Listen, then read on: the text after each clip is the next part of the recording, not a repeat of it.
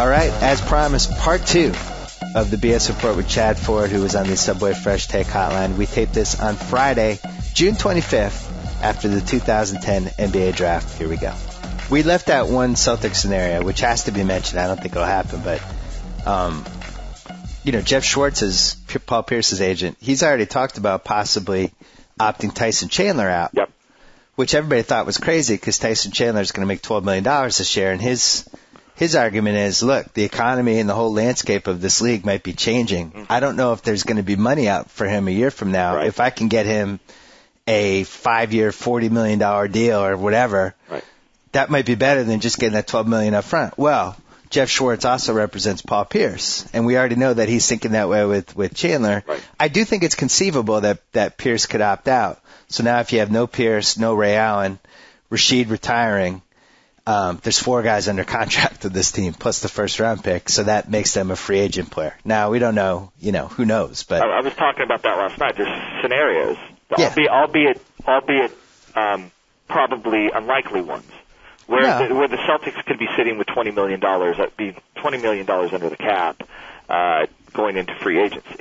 Right. And that obviously, that probably would invigorate Danny in a whole other way. I know he wants these guys back and really doesn't want to go through the rebuilding process again. That was so painful in Boston. But I don't think this would be the same rebuilding process. I was talking to my dad about this because my dad was like, I'm not going through 2007 again. I'm like, Dad, if we get a top free agent, you pair that guy with Rondo, who is now a top 15 guy, and Perkins and Big Baby, and 3 other guys that we sign, whatever, what you get with a sign and trade for Ray Allen, this is not going to be a 20-win team. This will be a team that is a playoff team that might, have a 10-year ceiling instead of a 1-year ceiling. I think they got 1 year left with the nucleus they have. And I actually like their draft pick. I actually think Avery Bradley at 19 is a value pick because if you put him on a different team in a different situation than Texas, a lot of people don't know this, but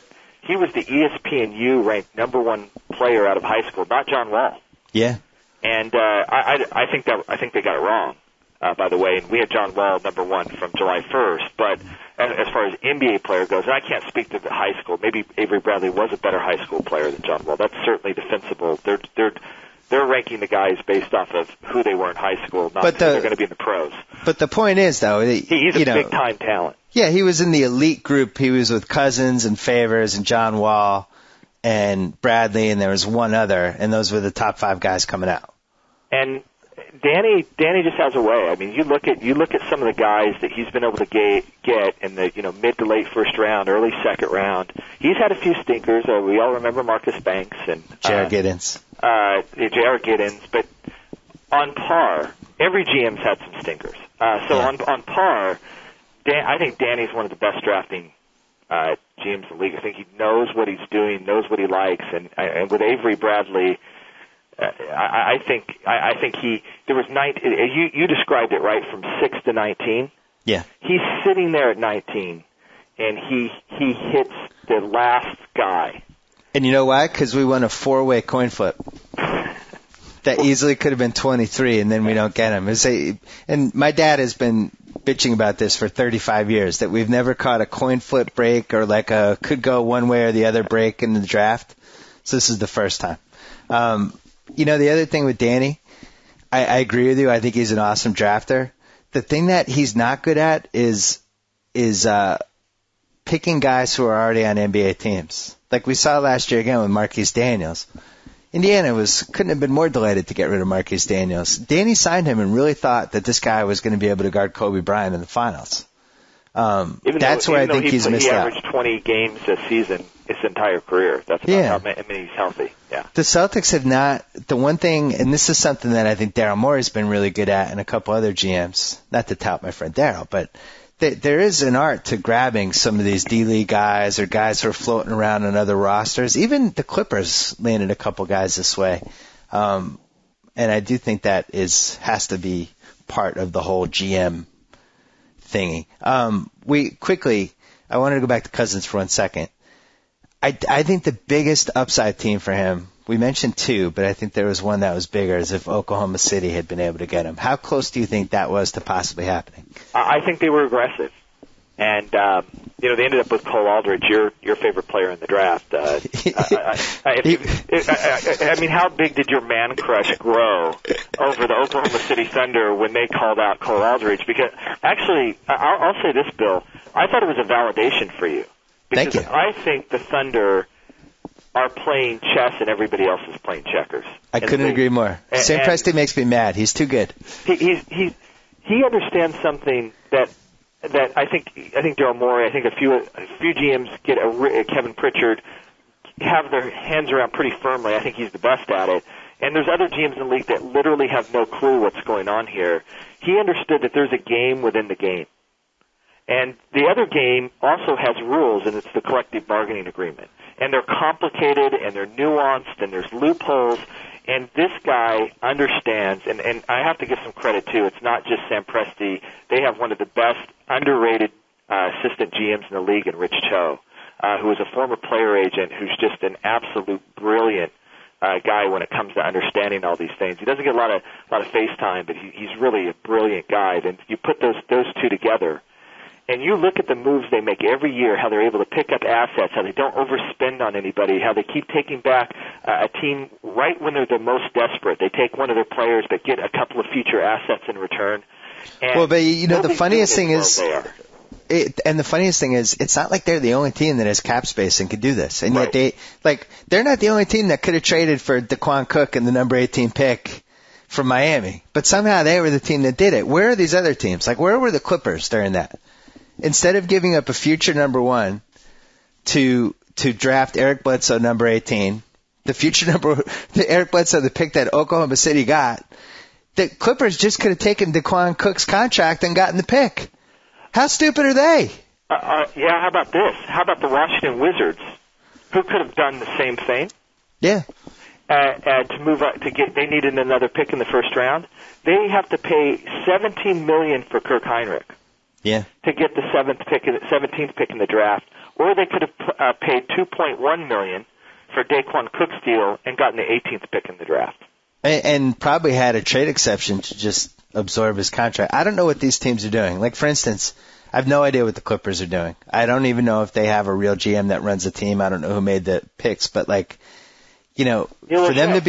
them to end up with Eric Bledsoe at number 18 because they had to give up a future number 1 when they could have just made the Miami trade and carried Daquan Cook for a year is one of the dumbest things of the summer. It is. I've been told that future first rounder is heavily, heavily protected. Good. They didn't have to give it up. I gotta say this though. I like the Clippers draft. Yeah, I did too. Because I thought Aminu is one of those guys, if we're talking about the 6 to 19 group, one of those guys that if he figures it out, could be a wow player in the league. And I thought one of the other guys who, if he figures it out, could be a wow player in the league is Eric Bledsoe. I love Bledsoe. My third guy, and maybe we'll talk a little bit about Larry Bird, is Paul George. And I thought this was interesting. Bird's strategy, along with David Morway, for the last few years after our testing is we're bringing in a high-character guy, we're bringing in guys who play in top programs. We're not going to take a lot of risk. We're not going to swing for the fences. We're going to try to hit singles. And, maybe in the case of like a Roy Hibbert, if you get a starting center at 17, I'd call that like a double. Even though I don't think he's a superstar, that's a great value at that point in the draft. It's a good pick. That's what they're going to do over and over and over again. We're not going to take any risk. We're not going to have any busts. But we're not going to have any superstars either. And I think Bird looked at the Pacers after this strategy for the last couple of years and said, we're stuck in mediocrity. We're sitting here at 10. Ed Davis is on the board. Luke Babbitt, who I think everybody thought they were going to take Luke Babbitt or Cole Aldridge or, just one of these classic Xavier Henry, one of these Patrick Patterson, one of these classic safe picks. And he did something very uncharacteristic for the Pacers. He swung for the fences. He said Paul George, on talent, could be a top 5 player in this draft. He could bust. He could be Nick Young. He could be Joe Johnson. And we're going to swing for the fences, and they did it again with Lance Stevenson. And the very uncharacteristic Pacers move, very aggressive. If it pans out, those guys will really help the team. If it fails, it's probably the last nail in the coffin. I made fun of you because you complimented that single-double strategy last year, and in my opinion, that's the last thing you want to do is try to go 41-41. I'm fine with the upside strategy. I just think Henry has more upside than Paul George. I wrote that today, and I guess we'll see. When you look at what Henry's status was going into college and how highly thought of a recruit he was, and the team that he was on, and the role that he played, and the success that he had there. And I think we can all agree that was probably not an easy situation to come into, especially with 5'11", 240-pound Sharon Collins, dominating the ball. I think there's a chance he could be a lot better than we realize. Yeah, I'm a Kansas fan. I watch every game they play, and because of that, it taints me to a certain extent because whenever you're following your team, you know the players almost too well. Yeah. And they frustrate you at times, and they don't always live up to potential. That's why you didn't like Aldridge. And yeah. I mean, it's in part. It's in part of that. Actually, I think Aldridge. I'm more teasing you about Aldridge than anything else. I think he's a good pick. I think he's underrated. I don't think he's gonna be a superstar, but nobody's claiming he's gonna be. It's the right spot for him. 11. Once we found out he was really 6'9", I think 11 was the right spot. I thought if he was 6'11", and 6 would have been a good spot. Yeah. It's good. It's a good pick for them, but. Henry's problem is I don't think he's a good athlete. I don't think he's a bad athlete. He's a good athlete. He's not a super explosive athlete, but he's got this NBA body. But he does not attack the basket. He wants just to shoot those jumpers. And I just feel like there's such a wasted. Now maybe he'll figure that out, but my experience in the NBA draft is that if guys don't have that switch in their head to figure out I've got a bigger body than everybody else, I can just take this ball to the basket the way Tyreek Evans did and just plow through and score. If you don't figure that out in high school or even though you played 1 year in college, I'm not sure that suddenly that just turns on in your head in the NBA and you can do it. Paul George has every crazy, ridiculous tool that you could ask for, with the exception of he coasts. I think he's going to be a bust, and this will be a fun one for us to go back and forth on Twitter. Coast, bad team, second team all whack. I don't see it. I think he's a better on paper and workout guys than an actual basketball player. I'm not denying that he could be a bust. I don't think there's any. Well, what do you want to have our big? What should be our big Twitter argument then this year? Which guy do we disagree on the most violently? Paul George would be a fun one.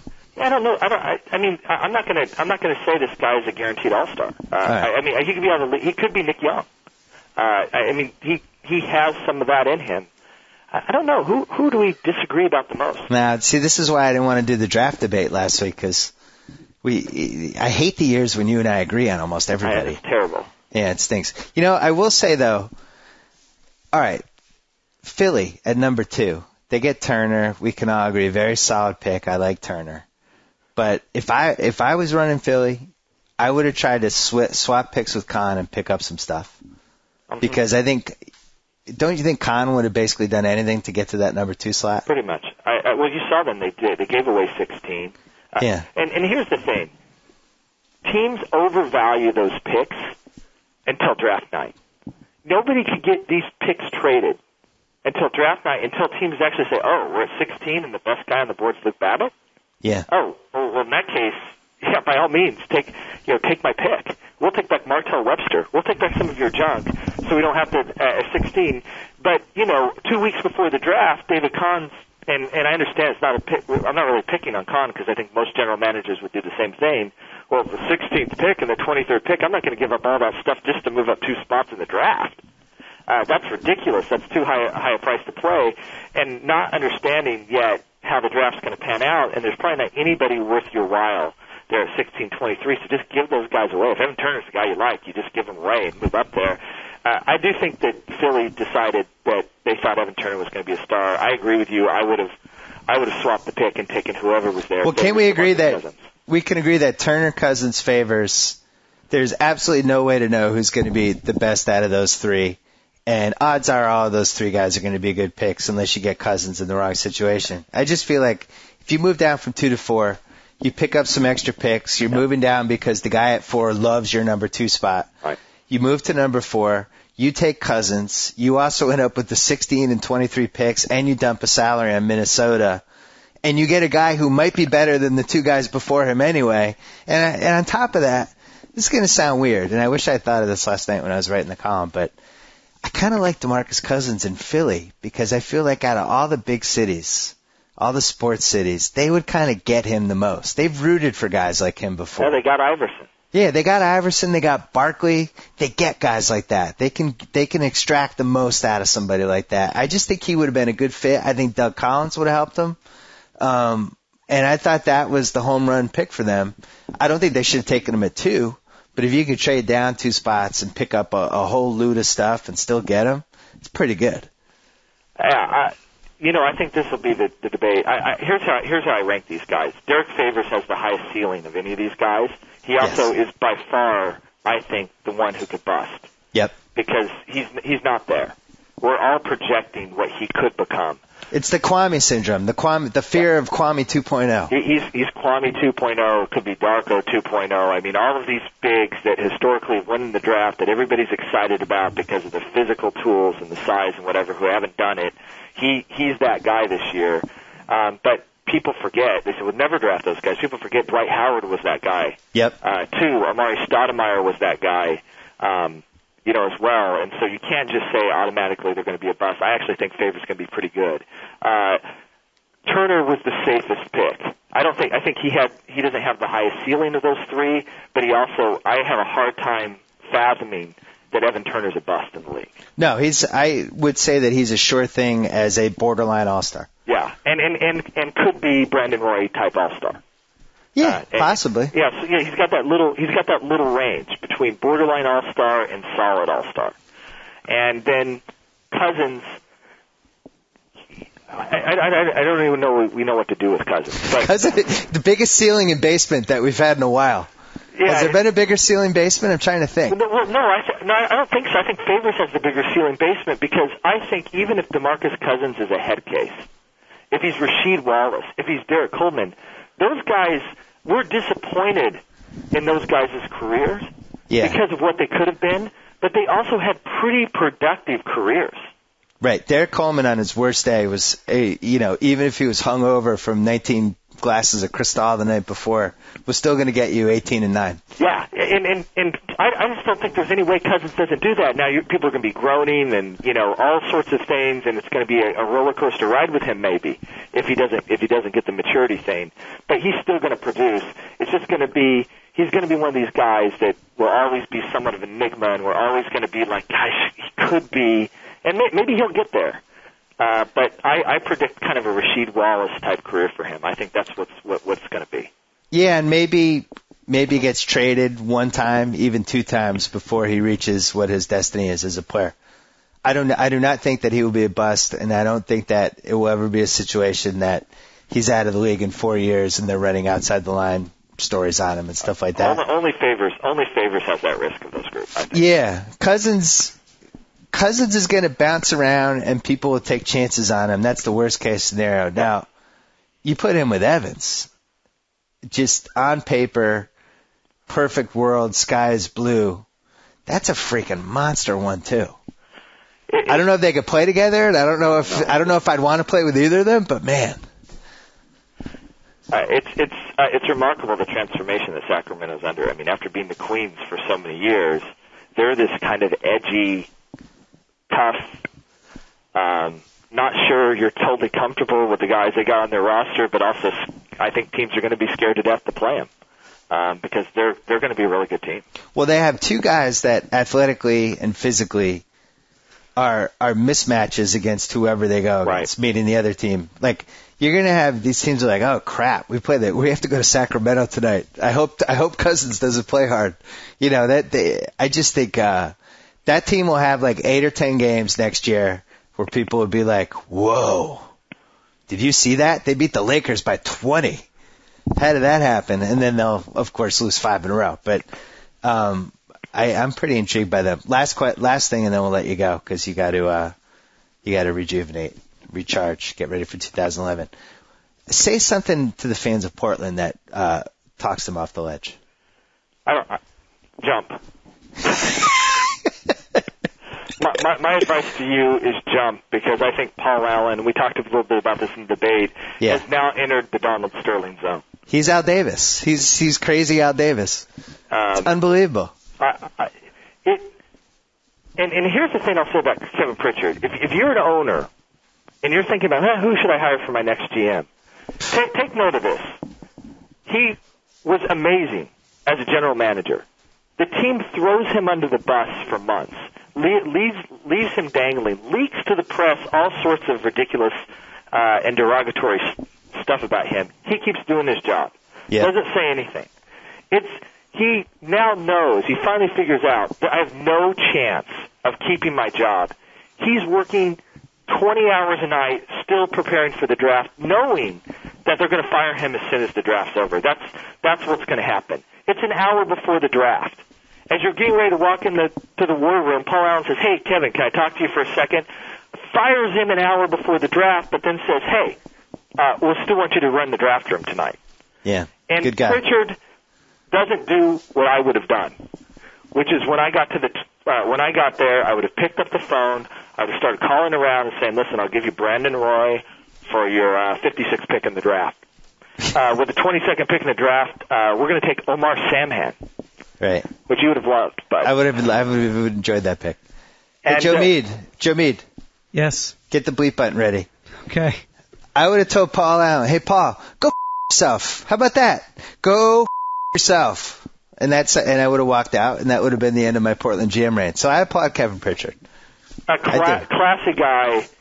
There's no way that they're going to find a guy who is as innovative and creative as he is. Everybody say R.C. Buford, Sam Presti. These guys are smart guys. They're not stupid. No. After they saw what happened to Kevin Pritchard, they're really going to give up the great gigs they have in San Antonio and Oklahoma City and go to that mess. I love that rumor that Presti was going to, let me go work for Paul Allen, the guy who just hung out Kevin Pritchard to drive for 4 months. That sounds awesome. Whoever takes that job is taking that job because I don't have anything else better that I can do. Where, meanwhile, Kevin Pritchard, whether it's this summer, and we know the Suns' job's open, and the Clippers' job's open, and who knows, maybe the Warriors' job may be open, and who knows, maybe even a couple more when they find out Kevin Pritchard's available might be open. If it's not this summer, next summer, he's the leading candidate, ahead of Danny Ferry, ahead of all these guys, and he gets the job he wants. And with Donnie Walsh's contract coming up in New York, that could be the Knicks. It could be all sorts of different opportunities. He's going to come out fine. If I'm a Blazer fan, it's over. Yeah, if I were Kevin Pritchard, I'd do TV for a year. Handsome guy, articulate, he'd be good, an asset to any television show and whatever network. Bang it out for a year, get a paycheck, and your price is going to be through the roof next year because I think people are going to realize that was really stupid. They just got rid of one of the top 7 GMs. And not to blow smoke up Pritchard's butt for 10 minutes because he did, he whiffed on Oda Durant. That has to be mentioned. And I actually think if Paul Allen was going to legitimately fire this guy and at least come up with some sort of excuse that fans could be like, all right, I don't agree with him, but at least I get it. He should have played the Oda Durant card and been like, look, this guy messed up the biggest draft decision that this team has had in 25 years, and I just can't look at him anymore. I don't think that would have been fair, but at least that's a legitimate reason. I don't even know what the reason was. I don't think anybody knows. I think we've all been waiting for the other shoe to drop, the kind of shady revelation.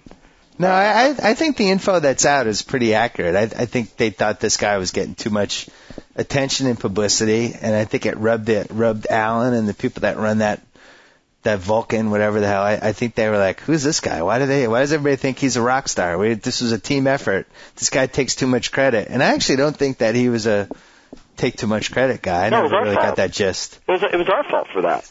He never came up with the term Pritch slap. Right. That was a media thing. He never he didn't ask for, and I was close to Kevin over the last few years. I never once heard him try to taunt his record, taunt another team. Yeah. He never pushed that. He was always actually very complimentary. I knew who his scouts were. I mean, there's a lot of GMs who never have ever mentioned to me a name of anybody else who works in their organization. he constantly mentioned these guys, talked about them, talked about Nate McMillan. Well, geez, at the Sloan Conference, he brought like his entire staff with him. And was proudly. I've only met Kevin twice. I thought he was a really nice guy. I wouldn't say I'm friends with him or even acquaintances with him, but I was impressed that he was so proud to introduce his staff to everybody. I just thought he seemed like a genuine dude. He's a genuine dude. I do think he does occasionally come off as arrogant. He is competitive. He should be arrogant. He did a great job. I would be arrogant. Yeah, this is the thing. If you're upset that he's getting undue attention, that's one thing. But the reason the guy got so much attention was because he was doing a great job.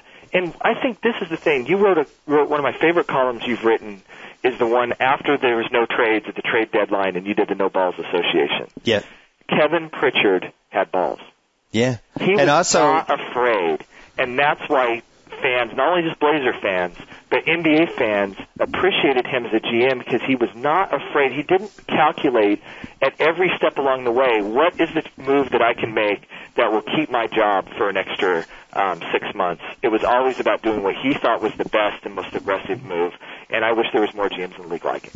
Yeah, it's a great point, and I also think you have to give him credit for being the first guy out of all of these guys to realize that they could use cap space not just to blow it on whoever the free agent du jour is, but as a strategy, as like a long-term strategy of I'm going to take a bad contract, pick up a pick, I'm going to buy a pick here and pick a guy in Europe who's not going to be ready for 3 years. He was doing things that we had never seen before. And you know what? Maybe it was a group effort, but that guy was in charge. And Odin Durant, although was he there for Martell Webster? Was that him? No, he was not. He was not the general manager. That was John Nash. Okay, because that was bad. But I think Odin Durant is really the only blemish on his resume. Even the Campy trade last year, that was a freaking heist. Yeah. If you're an owner and you're gonna resent a GM who's getting too much unwarranted hype, I think it's Daryl Morey would be the guy that I would fire. I just think, he's got a nick. to Daryl Morey. I think Daryl Morey, he's got a big head. He runs his own sports conference now. He's got a nickname. He's Dork Elvis. I don't know. He's flying around. I would give him a little reality check. Joe, I want that in the headline. Simmons fire Daryl Morey as the headline. You want to make a prediction for 2011? You follow these guys at all? Draft 2011 draft. No, tell me who the guy is to watch. Harrison Barnes. Oh yeah, that's right. Yeah. You'll see him in North Carolina. People compare his game to Kobe. He's not Kobe personality-wise, which I think is a problem. Part of what makes Kobe is he's the Mamba. He's a killer. And except in the fourth quarters of finals games. I'm sorry, I'm a Celtics fan right now. Yeah, well, it's except for the 29% in the 2010 final games and the 4 for 20 and 3 quarters. But go ahead. Yeah, he's got a similar skill set, similar size, similar type of player on the court, and he's number one. Here's the one thing I'll say about 2011. I've been doing this a long time. This is the first time in the history of me doing the draft that on the debut of our top 100, there was not one returning college player in the top 10. Not one. Wow. Now, that shows you a couple things. One, there was a massive drain of talent in this year's draft who left. Two, the state of college basketball isn't so great that there isn't one guy who can crack the top 10 as a returning player. Well, you predicted that though, because you said with the lockout coming next summer, a lot of these guys were coming out now to get paid. And they came out now. And third, this is a pretty interesting high school class that's coming in, and I know you're going to love this, Bill, but actually it's been a big time drought with international players over the last, I'd say 3 or 4 years. I know you've been crestfallen. There's three international guys who could go in the top 10 in this year's draft. Fourth, if you want to count Enes Kanter, who's from Turkey but is going to be playing his freshman year at Kentucky. And, who is the guy? Jan Wesley? Yeah, Wesley. Yeah.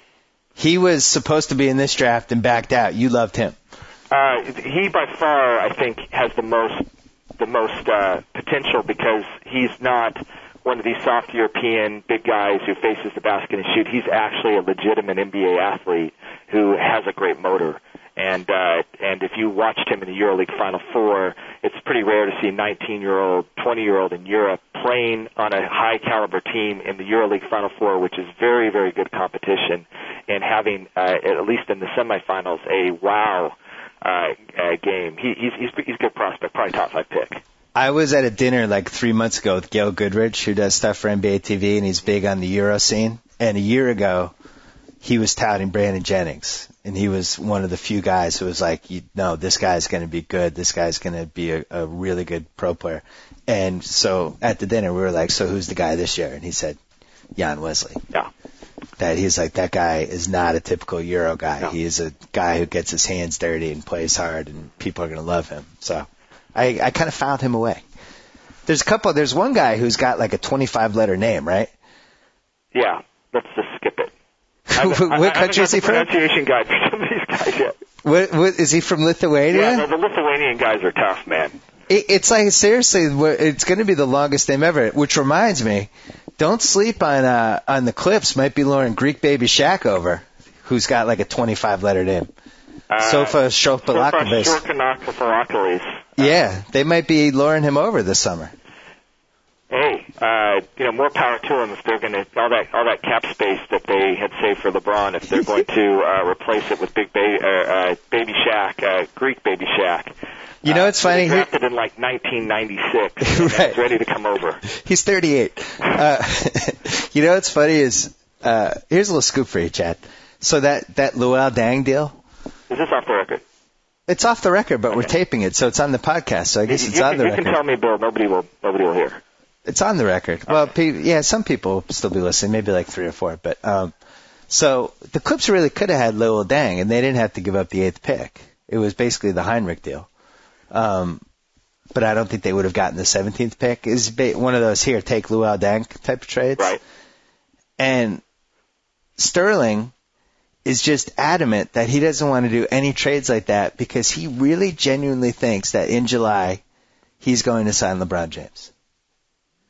Hey. And his entire basketball operations, his sales staff, his marketing staff, all of them are like, look, we can't go to season ticket holders and we can't try to sell season tickets by telling people that we're going to make a big run at LeBron James. People are going to laugh at us. He's like, no, we're going to get him. And that's the mentality in Clipper Nation right now. Well, I can say, talking to them, I think that's true. I think that they believe it. I think, they have a 0.1% chance. He believes it. I don't think anybody who works for him believes it. But I'm not sure at the end of the day, given Luol Deng's contract, that was necessarily a bad move by the Clippers to pass on that. I'd have to look at the contract. I mean, it's a trade that'll certainly be there in the middle of July. Yeah. But I think it is the type of trade that they might have to think about because I don't think they're signing a free agent otherwise. The problem with a lot of these teams, and I know we're going on back in free agency, but the problem with a lot of these teams, and Miami's going to have this problem. The Knicks are going to have this problem. The Clippers certainly. Clippers have 5 players under contract. I know. So maybe now that you have their second-round pick and Bledsoe, maybe it goes up to 7 or something now. They have room for 1 player. They bring in that guy. They have to fill out the entire rest of their roster with minimum contracts. Now, if it was LeBron, okay, sure, I'll do it. If it's Luol Deng, I'm not sure that I want to so kill the depth of my team by bringing in Luol Deng. I think I start to piece out that money. But the Heat, I love this idea of LeBron and Dwayne Wade and Chris Bosh playing there. And I honestly believe the Heat could do it. And I think the guys will seriously consider it. But you could be in a case of they could have 1 player under contract, Mario Chalmers. They could sign all 3 of those guys into their spots. They have 4 second-round picks that they drafted who are basically cap neutral because they're considered minimum contracts, and the NBA and collective bargaining agreement puts cap holds up to 12 players. And they would have to sign 4 more players at the minimum, and you would have LeBron James, Chris Bosh, Dwayne Wade, Mario Chalmers, and the equivalent of 8 second-round picks. But do you think, as the man who wrote the book of basketball, yes, and you talked about The Secret, and it's brilliant. It's brilliant. I love what they're trying to do. Do you think a team with LeBron, Wade, and Bosh and then their next best player is the 400th best player in the league. No, because they'll have room to get like a Ray Allen, somebody like that. No. They'll have 3.5 guys. No, they won't. Yeah, they will. The cap's like 56. Or they'll trade Beasley for something. I think they'll end up with 4 guys. I will remind you that everybody said the same thing in 2008 when the Celtics were basically Allen, Pierce, Garnett, and these 2 kids that nobody knew anything about named Rajon Rondo and Kendrick Perkins. Right. Now, they lucked out with those 2, but it was a very similar thing of, well, how can they put it? And meanwhile, we got James Posey, we got Eddie House, we got P.J. Brown. Like, these veterans want to play with good – they want to win a title. Those guys were on their roster. Pat Riley ain't going to find Rajon Rondo in free agency or Kendrick Perkins in free agency at the minimum. But he could find the P.J. Brown, James Posey, Eddie House types. Yeah, he might.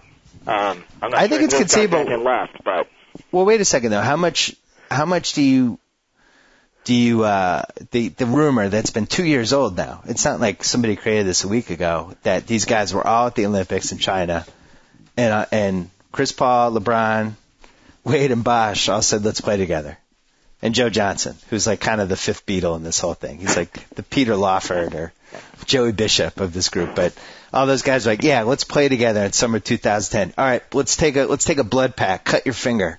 Like they did one of those type of deals. Do you think that actually happened? I don't think it happened. Okay. I mean, I don't want to impugn whoever reported it. I don't know who reported it, but I have a hard time believing it. And if they did say it, I don't think they understood the realities of the collective bargaining agreement and the fact that each of those guys to do something like that would have to leave some serious money on the table to do it. And that, my guess is that's a deal breaker. That's when you take that blood and try to stuff it back in the cut when you find out this is going to cost me $5 million a year. Agree or disagree that this has all been decided already? Disagree. You don't think that heading into July 1st, all of these guys know what they're going to do?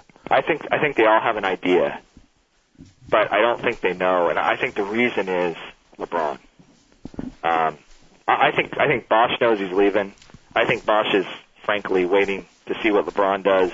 I think Dwayne Wade knows he's staying and he's going to recruit hard. If not these guys, then the Joe Johnsons and Amari Stoudemire's or whoever.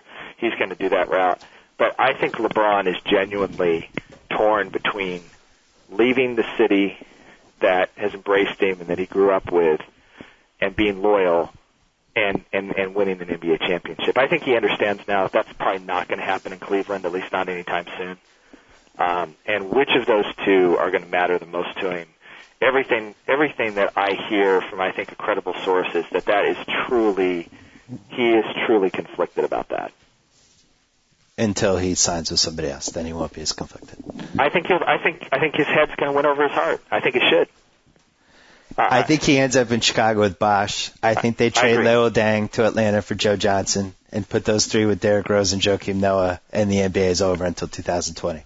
I think that I'm not sure about the Joe Johnson thing. I do think I've been saying this for a while, and I wish I could talk about a particular source that I had, but I think of all the people I've talked to is the most credible who believes that's exactly what's going to happen, and that LeBron, despite all the stuff about playing in Michael Jordan's shadow, LeBron is actually so intrigued with Jordan that to kind of live out his life, like, here's just an anecdote that I found so interesting, is that, Jordan after games in Chicago would go down to Gibson's Steakhouse on Rush Street, and he had a particular table that he would sit in the back, and he would smoke cigars, and he would eat, and he had his own waiter and everything else. He had that table. When LeBron heard that story, when he's in Chicago, he goes to Gibson's, sits at the same table, has the same waiter. When I was sitting at Gibson's during the Chicago draft camp, I can tell you this part about it. When I was sitting in the draft camp in Chicago, I went to Gibson's, and I'd heard this theory from, I think, a pretty good source. And so I started asking around. I said, who's Michael Jordan's waiter? And I found him. And I came and asked him, what do you think? Because this guy apparently was a confidant to Jordan. Jordan knew him well. There's one guy that Jordan was connected. I said, what do you think about LeBron? Has he come to Chicago? He said, he's come to Chicago. He already told me to reserve his table. So a waiter is going to scoop the story. Wow. LeBron to Chicago. Now, I don't actually think that LeBron decided, but I just think it's a fun story. Well, I agree with you, and also the one argument that people have against him going to Chicago is that, oh, why would he want to play in Jordan's shadow? What the hell did Kobe just do with Magic? Right. You know, it's like these guys, if anything, they like that shadow. They want to continue like a legacy. They feel a kinship to it. I don't buy the whole, he wants his own thing and start his own. These guys don't care about that. And if anything, we know that LeBron, who wore number 23 his entire career, was a gigantic Michael Jordan fan. So I don't think that's going to dissuade him from signing there. I think people who are saying that have no idea who this guy is. Right. I think it's almost a bonus.